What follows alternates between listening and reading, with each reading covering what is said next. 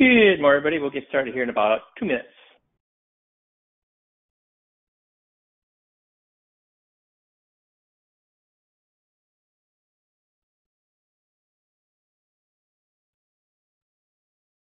Good morning, everybody. We'll get started here in a little less than 2 minutes.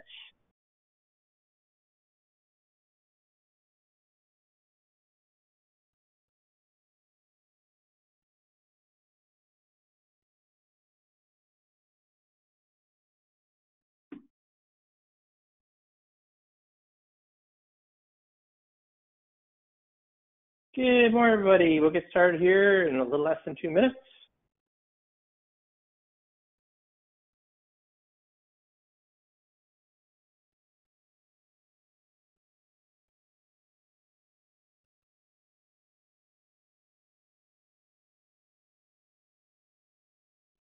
Good morning, everybody. We'll get started here in about a minute.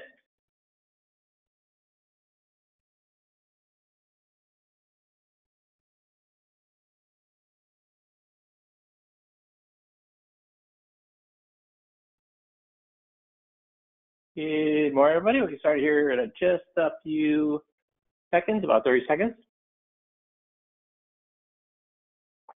Letting everybody come in.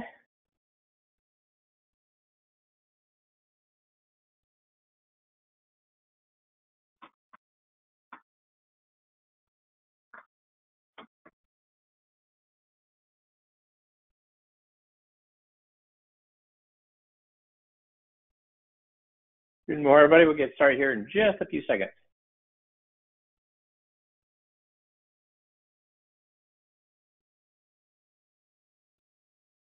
Okay, we'll get started. Hope you had a wonderful summer weekend and the weather's treating you okay out on the East Coast. It looks like you're a little wet, but we're hopefully getting some sunshine soon. So we'll go ahead and get started. Some fun topics to cover today. First of all, this is something that I do not like, Medicare. I don't like talking about it, it's confusing with et cetera. But here's the thing.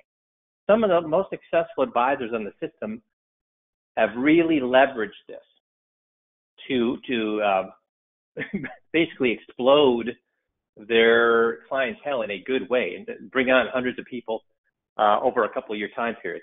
So I want to talk about this not just because it's great marketing, but also because, you know, we have a responsibility. Medicare is a huge part of our clients' financial needs, and we need to be address that. And so I came across this article. I thought I would run through it and then tell you how you can leverage it. So 3 reasons your clients need Medicare advice. Number 1, clients don't want to trust someone new. They have to, when they start to talk to agents about Medicare, they're always worried, is this guy just taking advantage of me? So people don't like to talk to somebody new. They want to talk to you.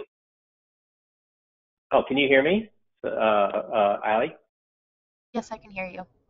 Okay, so we had somebody say they were having audio problems. So number 2, clients just don't understand healthcare. They don't. I mean, I don't understand healthcare or Medicare. It's a tough, complicated subject. Number 3, clients are worried health expenses will cause them to outlive their money. So these are the 3 reasons why we need to be talking about this. And I'm sorry, Allie, but you're talking to Andre to figure out how to fix that for him? Yes, I'm going to message him right now. Super duper. Thank you. But many of you are probably saying, but Mike, I don't understand Medicare. I know. I don't understand it either. So there are ways around that. So just because we don't understand something, if it's important to our clients, answer this, guys, yay or nay. Just because we don't understand something, if it's an important financial need to our clients, should we figure either learn to understand it or figure a workaround, yay or nay? Or should we just say, I don't get that. It's not really my problem. Yeah, we have to. We have to figure out how to fix that. So let's talk about some workarounds. Okay. Number 1, if you go back to our library, coaching call replays, 7/10/23, I actually spent a whole call talking about this. You don't have to be a Medicare expert to give your clients good advice on Medicare. Number 2 is this relationship we have with I-65. So if you go to the resources and look at Medicare, I-65 is an awesome resource for advisors who know nothing about Medicare. That allows you to, they have a awesome seminar on Medicare that any one of you guys could give to your clients, to your prospects, to a church group, to a senior group, to a VFW, to a Rotary Club, to a Lions Club. It's an awesome presentation on Medicare that you can give because you don't need to know anything about Medicare to give it. So this is a way for you to start leveraging Medicare to get in front of new people. So please take a look at this, even if you don't want to do it, because you're thinking, I don't know how to do it. Look at their stuff, and I think you'll be pleased or surprised at how easy it actually is to come across. Because guys, if you do this, how much more about Medicare will you know than your clients or your prospects? If all you did was learn this seminar, and the seminar is super easy to learn, how much more will you know than your clients or prospects? A ton more, which makes you a what? If you know a ton more, I don't care if you're an expert compared to some other Medicare person, but if you're if you know a lot more than the prospect and clients, that makes you a what? An expert. Yes, an expert to them. So this is a fantastic way to start leveraging this. And it's the best marketing strategy ever. Like I mentioned here a few minutes ago, I've had guys that what they've done is during the sign-up period in fall and late fall, they would bring on 100 new Medicare clients, 100 new Medicare clients. We had one partnership in Idaho. They brought on 700 new clients during the fall season. Guess what that partnership did for the next 2 years? They didn't spend a single cent on marketing. They simply went back to that 700 people and marketed to them. They had their 2 biggest years in their careers. And how much did that cost them to market, guys? How much did it cost when they did these Medicare seminars and brought on Medicare clients? How much did it cost them to market? That's the beauty of this strategy. How much did it cost them to market? Put your thinking caps on. How much did it cost them to market for Medicare? It's a trick question. Because obviously you don't know how much they spent, but what do you know? When somebody became a Medicare client, did they get paid? Yes. So actually they were being paid. They were not paying out to market. Yes, they paid out to market to get new Medicare clients, but they made more. They made everything that they spent on marketing back, and then a lot more by making those Medicare people their clients. Their Medicare clients. And then, so they marketed for Medicare. Then they sold Medicare Advantage plans and made money. So the marketing cost how much? Nothing. They actually got paid to market. And then they turn around and leverage that into financial advisory clients. So do you see how this can be a way to market where you don't even have to pay? You actually get paid to market, to find new advisory clients. Now, obviously, they weren't making a ton of money. They made good money. They made decent money. They made about $70,000 bringing those Medicare clients on. But then, so they got paid. But think about this: they got paid $70,000 to find 700 people, to then turn around and have their 2 biggest years as advisors. Their 2 biggest years as advisors, making hundreds and hundreds and hundreds of thousands of dollars. And so it cost them nothing to market because they simply leveraged their Medicare clients into advisory clients. Does that make sense? Mine the money in your backyard. Now, let's say you don't want to do that. Well, then don't do that. Find a Medicare person that you can trust and partner up with them. Because you can still do these seminars, and then just refer them out to another person. But could you have an agreement with that person then for them to endorse you for advisory clients? Yes, and they already know you because you did the seminar. Does that make sense? And how many entities do you think, do you think there are churches out there that wouldn't mind you doing seminars on Medicare? Especially if you don't actually sell Medicare, and you can tell them, I don't even have a license to sell Medicare. I'm just an expert on retirement issues. Are there entities out there that would want to help their membership understand Medicare better? Yes, there are. So this is a great way to do it too. If you don't want to be your own expert, then find an expert, because does that satisfy the clients? Don't know who to trust. If they trust you and you've vetted the person, that gives them confidence that that person is trustworthy. They don't understand healthcare. Well, you've helped them understand it, and now you've brought on an expert partner to help them understand better. Clients are worried to death that health expenses will cause them to outlive their money. Have we helped them with that? That makes sense? So please, please, please do not ignore Medicare. Do not ignore Medicare. Get out there and either become knowledgeable yourself or find a partner to do it for you. So today I want to talk about the Federal Bureau of Investigation. The reason I bring this up was about 5 years ago at one of my on-site trainings. I had a guy come up after the training, says, Mike, I was laughing while you were doing the training the last couple of days. I don't know if you know this, but I'm an ex-FBI agent. I'm a retired FBI agent. And I was actually spent the last 5 years in the FBI as a negotiator for the FBI. And every single technique that you're talking about is the exact technique that we use as FBI negotiators. So let me ask you this, guys. If the techniques work when dealing with somebody in a high stress situation, is it going to work for our clients? If it's dealing with a robbery in progress, is it going to work with clients? If it's dealing with a hostage situation, will it work for our clients, do you think? Do you think a hostage situation is harder or easier than we sit down with clients? Which one? H for harder, E for easier. Is a hostage situation harder or easier than when we're with clients? Somebody give me an H or an E. Yeah, easier. Well, no. Working with our clients is easier. Maybe I asked that backwards. Working with our clients is going to be way easier than in a hostage situation. Can we agree on that? Yes. So what do we do that the Bureau of Investigation, Federal Bureau of Investigation, the FBI does for negotiation? How do we use the same techniques they use? Well, let's look at this. Here are the 5 strategies of FBI negotiators. Number 1, repeat the last 3 words you hear. Where do we do that in the system? Guys, where do we do that? Where do we repeat the last 3 words we hear in the system? Get your thinking caps on. Where do we do that?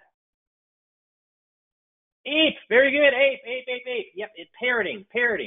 So APE, agree, parrot, empower. And parroting means say the exact same words back that they say. Parroting. We do it there. Very good, guys. Expose negative thoughts to daylight. Where do we do that, guys? Where do we expose negative thoughts to daylight? Where do we expose negative thoughts to daylight? When they give us an objection, what do? We tell them why they're what? Right. If they say annuities are bad, what do we say? Hell yeah, annuities are bad. If they say, I can't leave my guy, we say, of course you can't leave your guy. So when they give us a negative thought, we actually start being a proponent for their negative thoughts. We explain all the reasons what they just said is right. So we do that. Think through how you will speak, not just what you will say. Think through how you speak. Not just the words, but how you present the words, how you speak the words. Do I encourage you to change your tonation, your volume, your speed when you're speaking with people? When I'm doing the non-financial things, how do I change my tonation at the end? I know you're probably wondering at this point, why is Mike covering this boring, putsy stuff? You're scratching your head saying, let's get to the fun stuff. Enough with this icky stuff I don't even want to talk about, and to be honest with you, I scratch my head too, because do I even get paid? Do I even get paid to do this stuff? Do I get paid to help you with your power of attorney with Social Security? No. So I scratched my head and went, guys, how does that sound compared to? You're probably wondering why I cover these things. Sometimes I'm wondering too, because do I get paid for doing this? Is there a difference in the intonation between those two different ways of doing it? And what am I communicating the first way? That I'm pained to even be covered. So I know that you're pained to listen to this stuff and talk about this stuff, but I'm pained too. I don't want to be talking about it anymore than you. Am I communicating that in how I'm speaking? Yes. Yes. So we have lots of examples of that through the system. Ask questions that encourage them to solve the problem for you. Where do we do that, guys? Ask questions that encourage them to solve the problem for us. Where do we do that?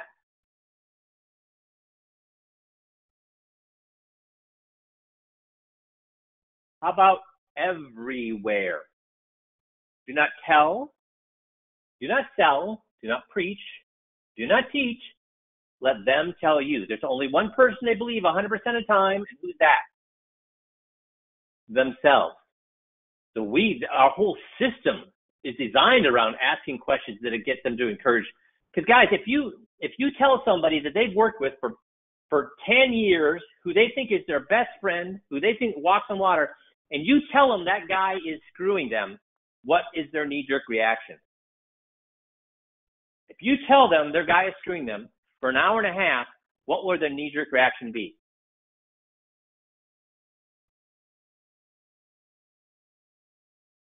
What would their knee-jerk reaction be? No, they're not going to leave their guy Dale. If you tell them for an hour and a half that their guy is screwing them, what is their knee-jerk reaction going to be? Guys, I made $50,000 a year for 8 years telling them they should leave their guy, proving that they should leave their guy, preaching to them. That's right, June. That's right, June. They get defensive. That's right, Nick. They get defensive. The knee-jerk reaction is to get defensive. And why? Why are they getting defensive? Are they really getting defensive for their guy? Why are they getting defensive? Because they're the one that chose their guy. So if their guy is really screwing them, who's the idiot here? Their guy or them?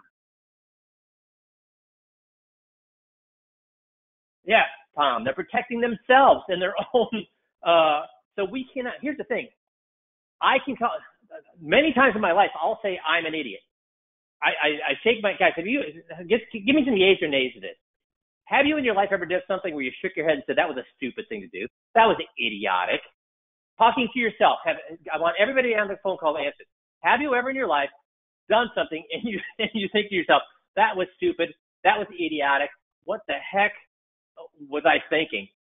So June says yes. Thank you, June, for being honest. None of you guys, other guys, have done this. So you're all perfect. Have you ever done that in your life where you've said, yeah, are we talking about? Yes, exactly. We've all done that. We've all said that. But here's the thing, June. If somebody calls you an idiot, then what do you do? If somebody calls you an idiot, then what do you do? So yeah, I'm an idiot, or do you get defensive? I know if somebody calls me an idiot, even if I know I'm an idiot, if somebody calls me an idiot, I'm going to get defensive. I'm going to fight back. Yes. So we have to ask them questions where they come to their own conclusion that their guy's screwing them. See, they can discover for themselves their guy's screwing them because they don't have to feel bad. They think, oh, I've discovered this. I'm angry at that guy. I'm disgusted with that guy, but I discovered it, and I'm mad. But if I point it out, they have to say, yeah, I guess I was an idiot. See, they don't have to do it if they discover it for themselves. If they discover it for themselves. Number 5, don't give up until you've at least tried the, oh, well, I guess we're done here. Now, this would be a highly advanced question for you to be able to answer.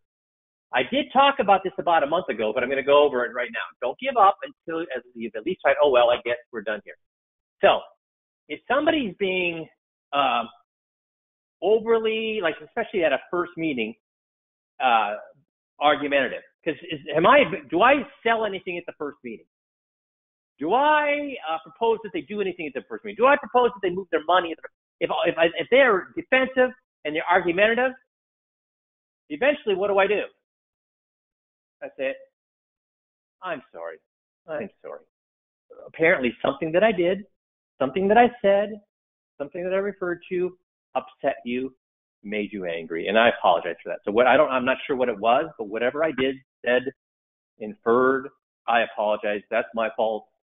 I did not mean to do it. I'm here to help, not hurt. I'm here to help you work through problems, not to cause more problems. So I'm sorry, but whatever I've done to upset you, I hope you understand it wasn't done on purpose, and I apologize for that. And then I shut up. I don't say a word. Now, the 3 years I was in private practice, and I probably used this technique maybe 6, 7 times. The funny thing is, the longest I had to shut up for was 2 minutes. Guys, do you know how long 2 minutes of silence is? Because I sat there after I said that.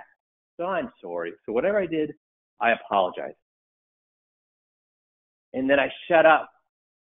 And the longest was 2 minutes. So I just want to give you an example of this. I'm going to go for 30 seconds, and you see how long just 30 seconds is. Me sitting on one side of the desk, the client sitting on the other side of the desk. So I say, so whatever I did, I hope you understand. I didn't mean to. I'm here to make your life easier, not to cause more problems. So whatever I did, I apologize.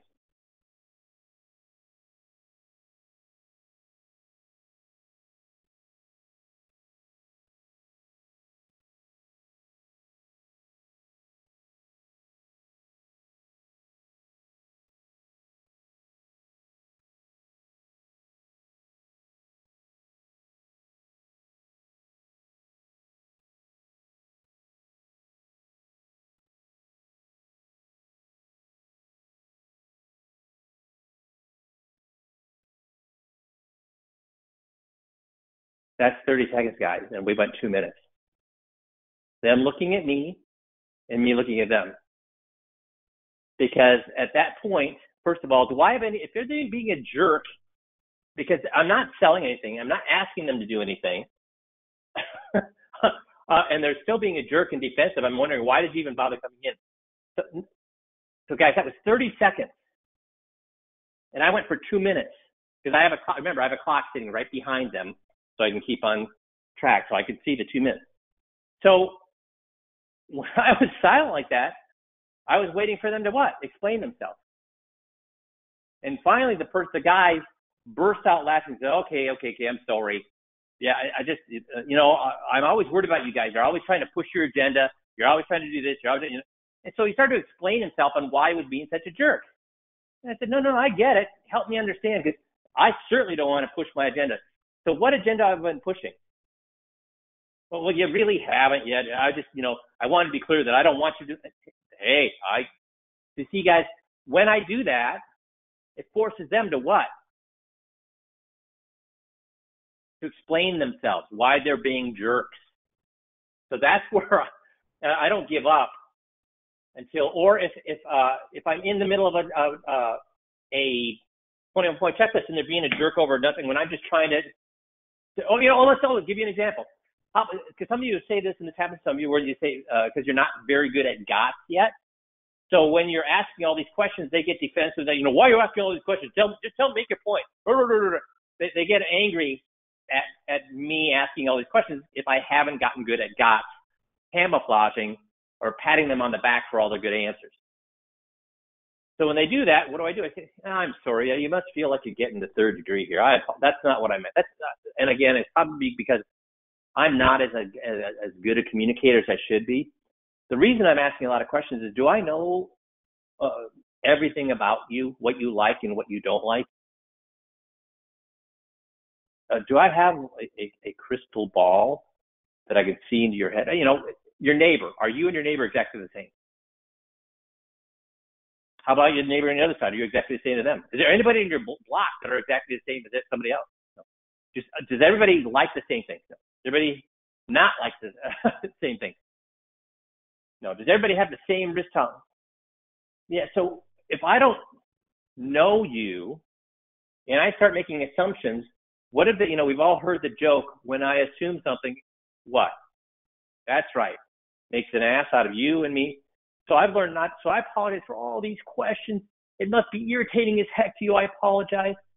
But I don't want to be an ass to you or to me. So the only way I would know what's going on in your head, what you like or don't like, is if you tell me what I like and don't like. Yeah, because otherwise I'm going to be making assumptions. And do you want something tailored for you? You want something one size fits all? I'm assuming that's how you buy your shoes, one size fits all, or do you get tailored shoes? Tailored shoes. So if I start making assumptions and say, oh, this will work great for you without knowing everything about you, is that a good advisor or is that somebody selling something? Is that a salesman? Well, that'd be more like a salesman. And the people that come to me, they want, even though I'm clumsy, even though I ask a lot of questions, even though it can get irritating, the reason I'm doing that is what? To know more about you or less about you? No, to know more about me. So I do apologize for all the questions, but the more I know about you, the better or the worse I can make recommendations to know the better. So yeah, I'm sitting on your side of the table. I get, hey, stop with the third degree, but why am I giving you the quote unquote third degree? Well, to understand us better and to give better recommendations. Yeah, that's why I do it. So I understand it. I'll try to do the least amount possible, but I'm going to have to do what in order to find out more about you? We'll ask questions. So then who told them that it was okay to ask questions? Who told them then that it was okay to ask questions? Who just told them that it was okay to ask questions and it was necessary to ask questions? That's right. They told themselves. So we are using all these techniques. So let's walk through some of these in additional. Got. Okay, we agree. We pair it in power. We pair it where we say back the exact same three words, just like they said for in the negotiating, the 5 characteristics of a good negotiation in the FBI rule book is to repeat back the last 3 words. So do I paraphrase them or do I say them exactly? You say them exactly back. If they say the market, the market would go down, I say, yeah, that's right. The market is probably not going to go down a lot. It's going to go down a little bit. And no, that's not what you do. You do not paraphrase. And they've done experiments on this with waitresses and waiters. And this has been duplicated many, many times. If a waiter says back exactly what you say to them, word for word exact, as compared to a waiter paraphrases what you said,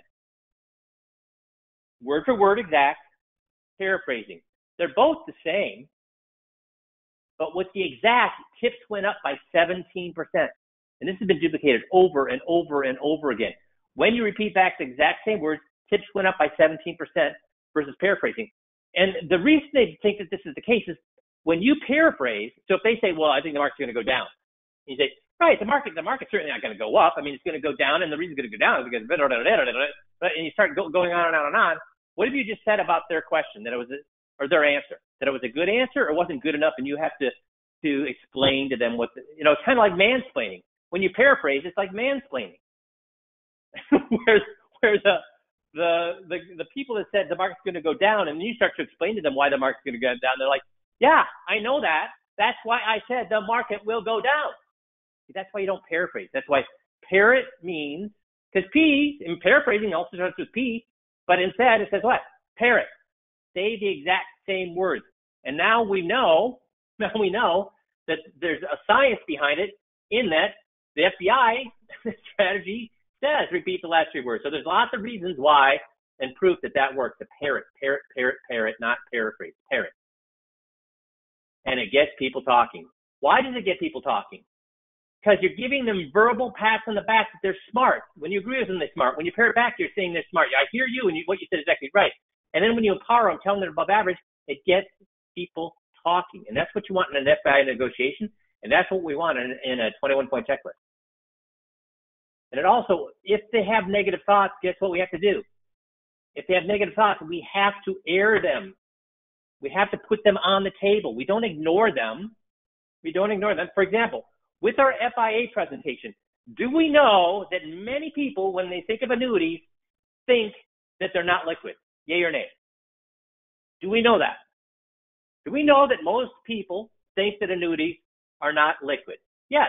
So should I hide from that, or should I weave it into the conversation so they can clarify in their mind that yes, they're not perfectly liquid, but they're a lot more liquid than money managers. They're a lot more liquid than guaranteed accounts. They're a lot more liquid than, so I let them, what? Explain to themselves why, yes, they're not perfectly liquid, but they're a lot more liquid than that money manager where I have most of my money right now. So I don't hide from it. I hit it what?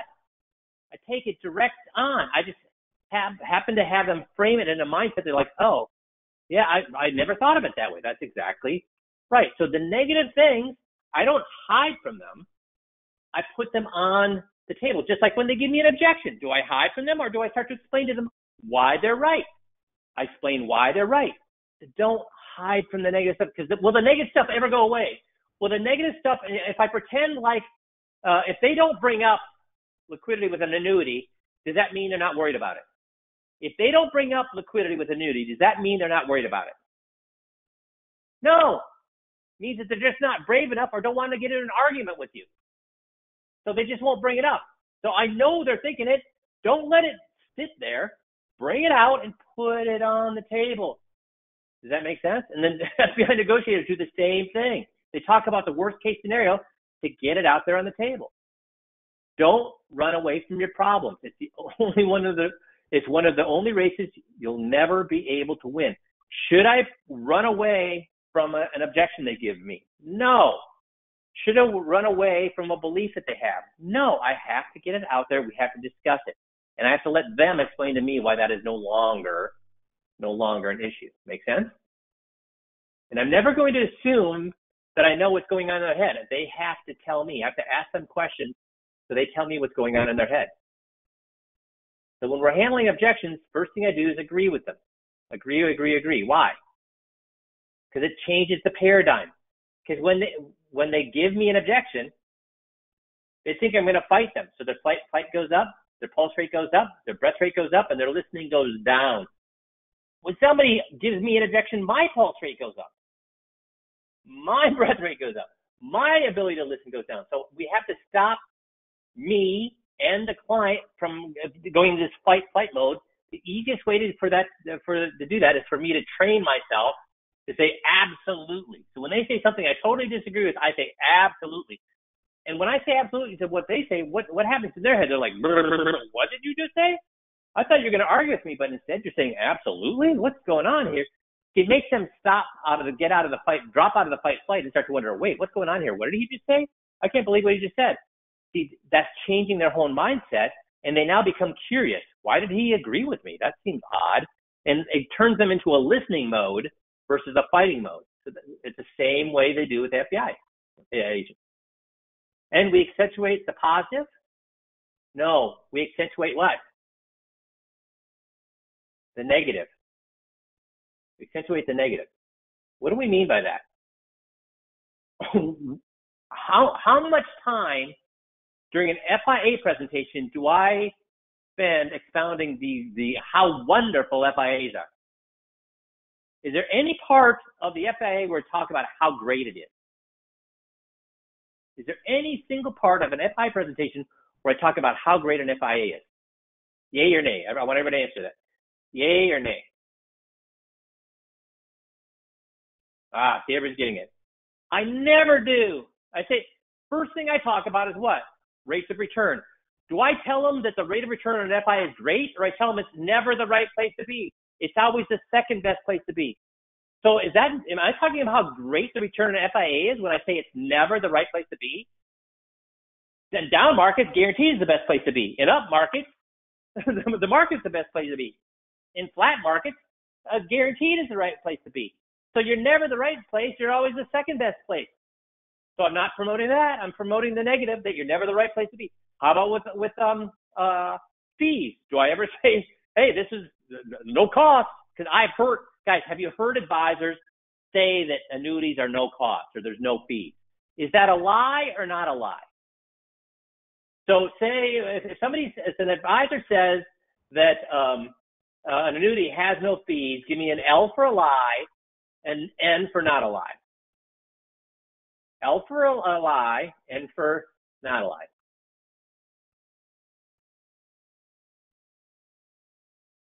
Come on, guys.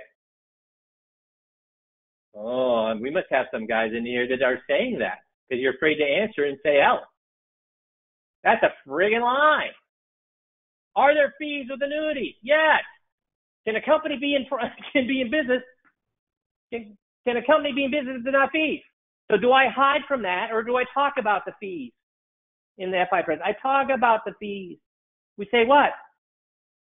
When the market is, when you're making a lot of money, the fees are high. When you're making less money, the fees are low. Is that more or less fair than a money manager who charges you the same high fees whether the market's going up, flat, or down? You get charged the same amount of fees. Or would you rather be, when the market's up, you pay a lot. When the market's up a little, you pay a little. And when the market's down, you pay nothing. Which one's more fair? See, do I hide from that? No. Because fees are negative, but we walked through that. How about liquidity? We just did that. I talked about that before, which is with the liquidity. I don't hide from that. It's part of the presentation. So am I accentuating the positive and negative? I'm saying here's the negative things. Here's the negative things about annuities. But when we look at the negative things about annuities, is it more or is it less negative than a money manager? And what is it when it comes to rates of return? Is the return more or less negative than a money manager? And they tell me less negative, what, 10, 15 times. When I say, hey, when we talk about the liquidity, is it more or less liquid than a money manager? No, it's a lot more liquid than a money manager. When we talk about fees, is it more or less fair than a money manager? No, it's less fair. FI is way more fair than a money manager when it comes to fees. See, I don't hide from the negatives. I bring them up to make sure. Because do I want them going through the negatives in their house, or do I want them going through the negatives in front of me so I can coach them through it? Do I want them doing it in their house when they go home, or in the car when they go home, or when they think about it at night? Or do I want them to walk through that right in front of me? I want them to walk through it right in front of me. Does that make sense? Think through how you will speak, not just what you will say. And I gave you an example of that before. With the kind of whiny side, during the non-financial, where I apologize for covering this icky, pussy, boring stuff. I changed the type of voice I use. Also, guys, in normal life, do I speak fast or do I speak slow? Fast or slow? In normal life. When I'm talking to you guys, when I'm coaching, when I explain something, do I talk fast or slow? Fast, fast, fast, fast. I talk super fast. When I'm with a client, guess how fast I talk? I don't. I slow it way down. How do you think I fix that? How do you think? Because, being in front of a client, you're nervous, things are going on, you're juggling 6 balls in the air at one time. So you're going to revert back to your normal self. How did I fix myself from talking so fast in front of clients? How did I fix that? That was one of the main problems I had. Many people would say, you're like a fast-talking salesman. You're like a fast-talking salesman. Yeah, you seem to make sense. You seem to be talking things that would put us in a better position, but I don't know. We just seem like you've got this, you're so smooth, you're fast-talking, I don't trust you. And I had people tell me that. That's right, June. Recording, doing my 15-minute drill slowed me down, because when I was talking with a client, I knew I was recording myself. I'd make sure that's what I would work on. So before a meeting, if that's what I covered in my 15-minute drill that day, and I found out I was talking too fast, I'd say, well, I don't care what else I do today in these meetings, but the one thing I am going to do is talk slower. So today I've covered my 15-minute drill. I'm talking way too fast. So the one thing I'm going to concentrate on in my meeting today is to talk slower. I don't care. Maybe I don't ask all the questions I need to.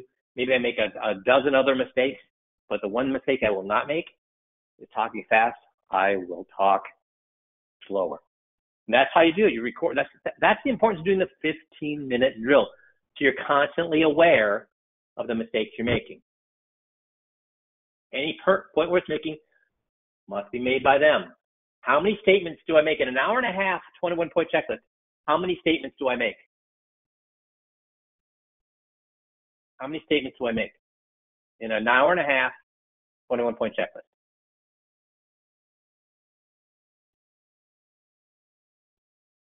Dick says 0. My goal is 0. I think if you listen to or watch that video of me doing the 20-point checklist with Jeff, I think you'll find I make 7. An hour and a half, I make 7 statements.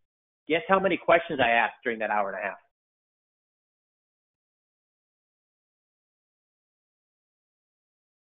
Over 350. Yep, Tom, 300 plus. Over 350 questions, 7 statements. If that's the case, who's making the point that they should leave their advisor.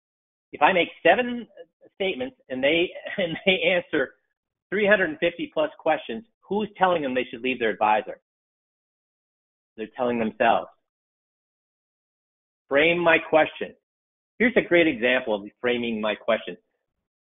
I never ask a question that I don't know how they're going to answer. And remember, I've talked about this before. When we're covering each one of those at the end of each coaching call, when we're doing this for a couple of years, where we're covering each script, and I say, okay, now is Jeff answering it because he wants to be easy on me, because he wants to make it friendly to me, or is he answering the same way every other client would answer? And you all tell me and agree that no, that's exactly how a client would answer. It's because that's the way I frame the question. An example would be if I say, hey, are you aggressive, or are you conservative, or are you someplace in the middle? Could some people, give me a yeah or nay, could some people say aggressive? Could some people say conservative? If I said, hey, are you more aggressive, conservative, or in the middle? Yeah, a lot of people say in the middle, but could some people say aggressive? Could some people say conservative? Yes, I don't want them to say that. So how do I make sure they don't? I say, so if we had a race, have you ever heard of a bell curve? Well, here's an example of that. If we have a race and it's a bunch of 50-year-old men, will they all cross the finish line at the same time? Well, no, they won't. Okay. Some of them are going to finish what? And some of them are going to finish what? Well, some are going to finish faster, some are going to finish slower. Yeah, exactly. So if we look at a bell curve, it goes like this. The vast majority of people are going to finish fast, are going to finish slow, or are going to be somewhere in the middle. No, they're going to be somewhere in the middle. Yeah, that's why they call it a bell curve, because most people are somewhere here in the middle. Now, there's going to be this tail here. This is the fast people. So are a lot of people fast, or just a few? No, just a few. Over here, it's the slow people. Is a lot of people fast or slow, or is a few people? Just a few, yeah. But the vast majority are what? Well, they're right in the middle, yeah. So, and it's the same way when it comes to money. Some people are conservative, some people are aggressive, most people are in the middle. You know, aggressive people, they're taking their Social Security check, they go down to the casino and they put it on red every single month. And then the conservative people, they take their Social Security check, change it into gold, and bury it in the backyard. But most people are what? In the middle. Most people are in the middle, yeah. So would you say you're the kind of people that go the aggressive and take your, go bet your Social Security check every month, or do you bury it in the backyard, or would you consider yourself more in the middle? What do 100% of people say when I do it that way? When I frame the question that way, what does 100% of the people say? They're in the middle. And I want them to say they're in the middle, because what's an FIA? Is FIA really aggressive? Is it really conservative, or somewhere in the middle? It's in the middle. So I have them say that. Also, during the 21-point checklist is where I actually do the bell curve. Why do we want them to say it there? Because we find out most clients, 95% of clients are what? When we look at their portfolios, 95% of clients are what? When we look at the stocks they have and the bonds they have, and they realize that bonds are not safe, because we walk them through that, they themselves tell us bonds are not safe, which means what percentage of their portfolio is aggressive then? A high or a low amount? H for high, L for low. 95% of people, do you find they have too little in the market, or they have too much in the market when you consider stocks and bonds are both what? Guys, our bonds, unless you're buying an actual bond, a 1-year, 2-year, 3-year, 4-year, 5-year bond, if you're buying anything else other than a 5-year bond or less in maturity, is a bond safe? Is a bond safe? No.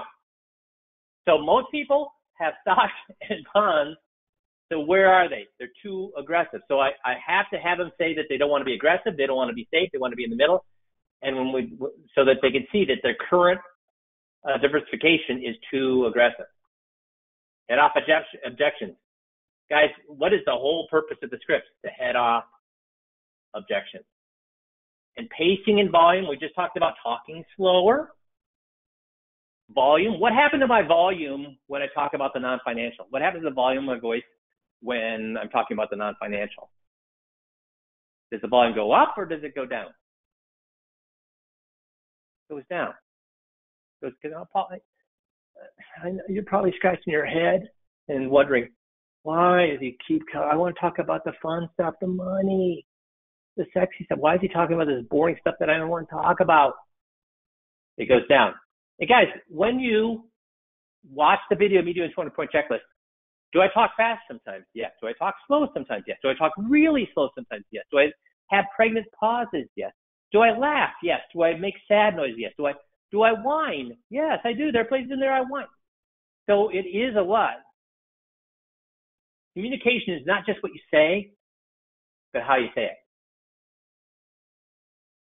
Ask questions that encourage them to solve the problem for you. Again, don't tell, preach, or teach.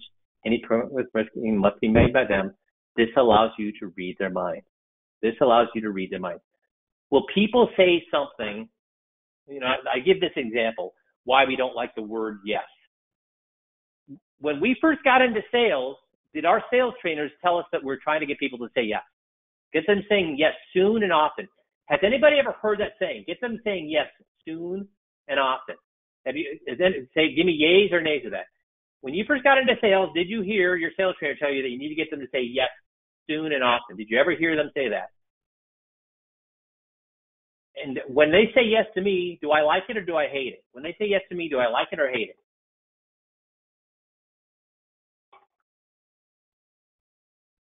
I hate it. That's right. I hate it. Why? Because yes means what? I don't know what yes means. Because if I live next to a neighbor and he loves the New England Patriots, and I hate the New England Patriots, but boy, when New England Patriots fans, they are fanatical. Do I want to get into an argument with my neighbor? No, I don't. So I'm out trimming my hedges. And he's going on and on and on about the New England Patriots. Do I start correcting him and disagreeing with him, or do I just say, yep, yeah, no, yeah, yeah, no, I get it, yep, yep. I disagree with him because I don't want to fight. But if he tells me, why do you love the New England Patriots? Now, can I physically make myself say something good about the Patriots? If I'm a Giants fan and I hate the Patriots, I might say, yep, whatever, to them because I don't want to get in an argument. But if they want me to actually say something that I do not agree with, will I do that? No, I find it almost physically impossible. My stomach knots up, my breath locks up. I can't say something I don't believe in. That's why we know that when we do open-ended questions and they're telling us things, it's allowing us to read their minds. They may say yes to something that I don't agree with, but they won't give me a complete sentence. They won't give me a complete sentence agreeing with me unless they actually agree with me. Do you think I'm out to lunch there, or is that the way you work? If your wife is saying something you disagree with, you say, yep. But when she wants you then to promote something that you disagree with by explaining to her, again, you're trained at GOTS, but if you're not trained at GOTS, you're not trained at overcoming objections, do you physically find it difficult? Saying yes is easy, because in your mind, like, yeah, for an idiot like you, or yeah, for whatever, because you don't know any better. Yeah, because, you finish the second part in your head, right? Say yeah out loud, and then you say, because you're ignorant in your head. You say yeah out loud, and they say, because you don't know any better in your head. But when they say, okay, now don't just say yes, I want you to explain to me why that's right. Can you physically make yourself do that? Or do you, again, if you're trained, I can do it. Why? Because I've been trained 20 years to do that. But before I was trained, could I do that? No. And are your clients trained? No. So will they actually pontificate on something they don't believe? No, they will not. They will not. Because of that, when they tell us something, I can believe them, and that means I can read their mind. They'll never verbalize something they disagree with. And when they verbalize it, they own it. That's why we use who, what, where, why, when, how questions. This gets them from wondering what to do next to knowing what's going next. And if things aren't going well, what do? You pause the meeting, like I explained here earlier, where I just said, I'm sorry, whatever I did to perturb you, blah, blah, blah, blah. I pause the meeting. I do not go forward hoping it gets, because guys, if a meeting is going badly, do I just hope it goes better, or do I have to address it right then and there? I have to address it right then and there. So I blame myself, I fall on the sword, and tell them it's my fault in order to move forward. Does that make sense? So do you see how all the weird ways that I talk and the weird things that are in the scripts and the weird things I ask you to do are actually not that weird. I ask you to do them because they work. Not because I tell you they work, but because there's research, there is science, there is proof. The FBI has spent millions of dollars learning how to do this stuff, and we do the exact same stuff that they do. Now, I never knew that. I did not know that they were using the same stuff that I teach you guys, because I've been using it since 1997, teaching it since 2000. I didn't actually see this guy until about 2015. So for 15 years, 16, 17 years, I was using it without knowing that we were doing the exact same thing. But the same reason the FBI uses it is the same reason we use it, which is it is science-based. It works with the human psychology. Make sense? Awesome. Well, thanks for being on today. You guys have a great rest of the week, and we'll talk to you all next Monday. Thanks, everybody.